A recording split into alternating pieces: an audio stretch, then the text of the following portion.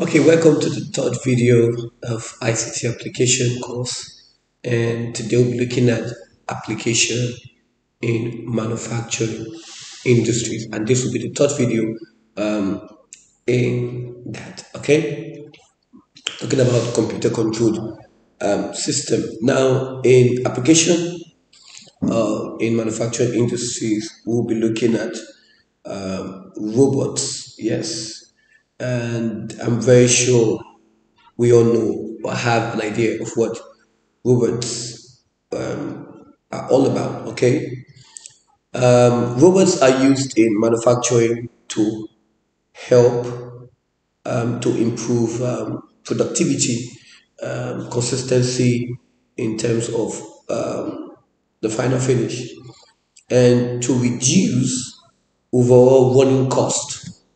Okay, robots generally make the factory a much safer environment for workers. Okay, now we'll be looking at how a robot used in the factory.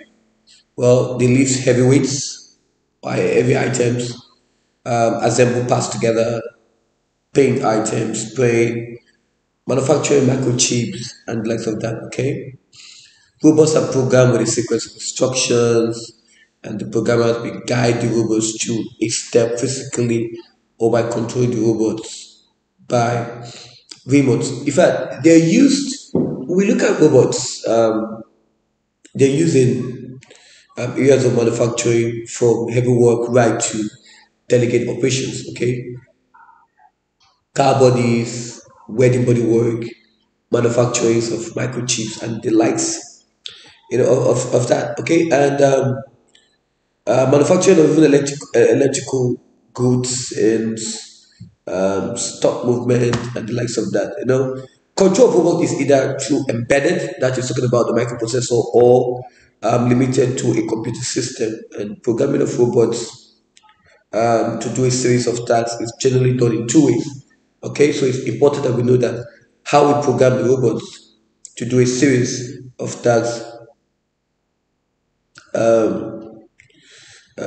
is done in two ways. Okay, the robot is programmed with a sequence of instructions, okay, which allow you to carry out the series of tasks programmed with. Alternatively, a human operator manually carries out the series of tasks. This can be done in two ways. So the robot arm is guided by the worker when spraying the objects, and each movement of the arm is controlled by the instruction of the computer. Or the worker wraps sensors to his own arm and spray the object, and each movement is stored in a set of instructions in a computer. So these are the various ways in which that can be done. So what are the advantages of in using robots? They can work in an environment that's harmful to human operators because they are not humans, they are machines, so they can adapt to any environment. They can work non-stop.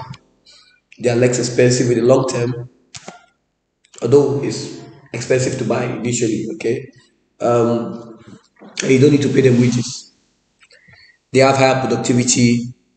There's no need of holidays and the likes of that. They produce or provide greater consistency. Okay, and they can do boring and repetitive tasks, leaving humans free to do other more skilled work. Okay, they carry out different tasks by lifting them with different end attachments. For example, a spray gun, a wedding gun, and wedding gun, and so on. Just heavy metals. They help in that.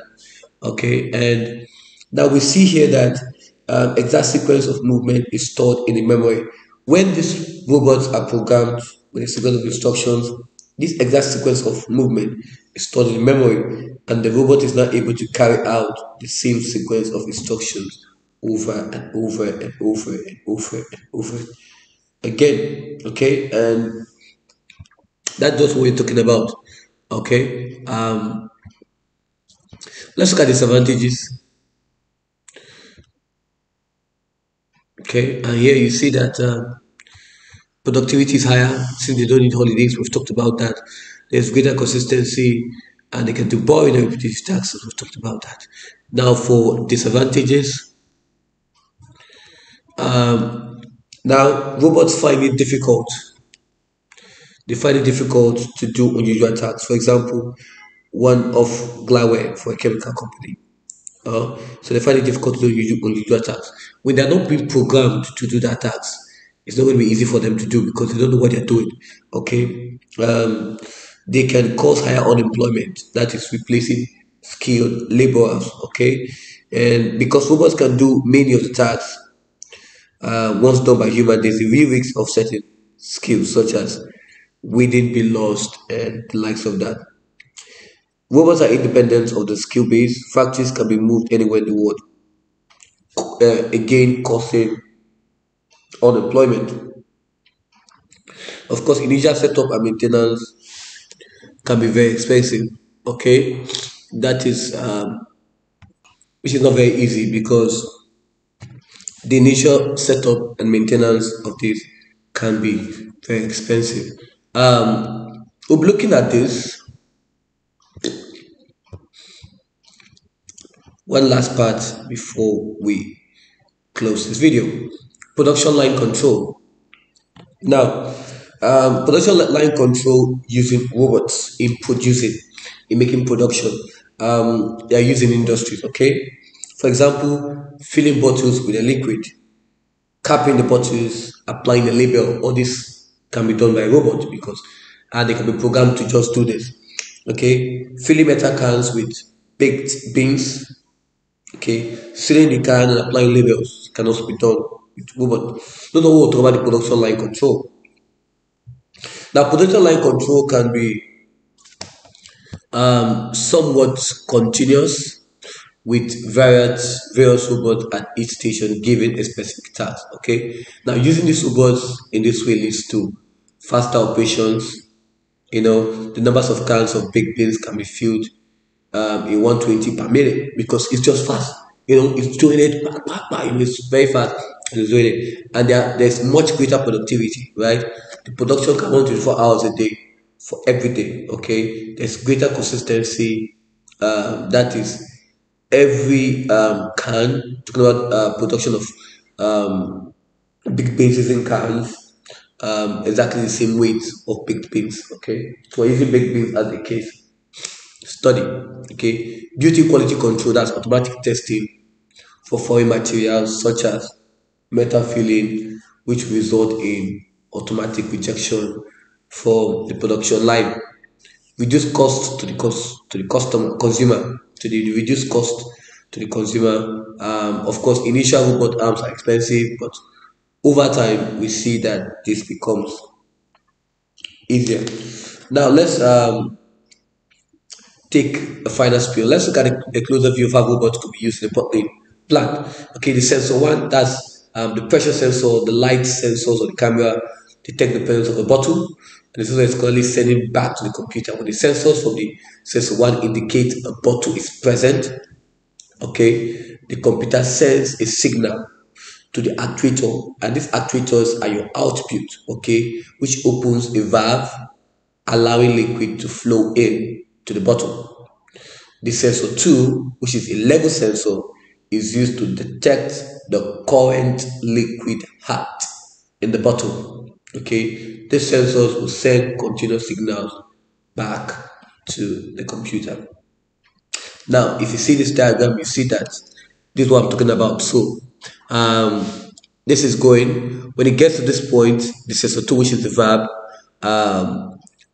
plugs this in, okay, and fills it, and this moves. It comes like that, it comes like that. That's just what we simply mean. So this is a pressure light sensor, and what it detects that there's a bottle, right? It says to the computer, and that it detects that the bottle is present. Now this sensor 2, which is a level sensor, right, is used to detect the current liquid height in the bottle. So that's what we are talking about, okay? And it sends cocktail back. So it puts in and gives exactly that number of liquid in that bottle. Okay, so when the signal from sensor indicate the bottle is full, the computer sends a signal to the actuator to close the valve. That's how it works. So from the signal from the sensor 2, when the bottle is full, it's filled up, the computer will now send a signal to the actuator, which is the output, to say, okay, you know what, close. The computer then sends another signal to the second actuator, which operates a motor to move the belt to allow the next empty bottles to take their correct position. And the whole process is continuous till until it stops, all of the other bottles are filled up, and of course, or there's an error or whatever, and or maintenance as the case may be. Okay, so thank you so much for staying with me. Thank you for this video, and see you in the next video. Okay.